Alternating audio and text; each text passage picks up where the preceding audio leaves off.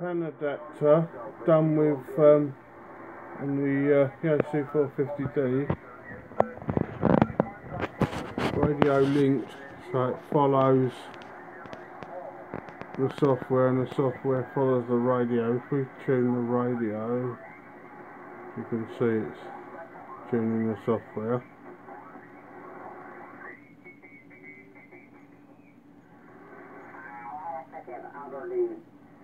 There you go.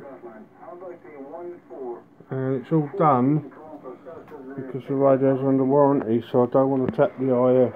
It's all done with an RF sense switch from MFJ, and you can see that the X Patrol SDR there,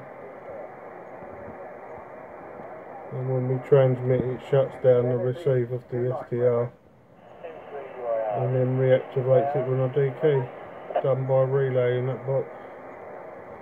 It's all, as you can see, SDR console 3 enabled me to have full panadapter of the band, and more expensive way to do it, but as the radio is under warranty, I will not go into the radio and tap the IF because it will void my warranty, so this is the route I've gone.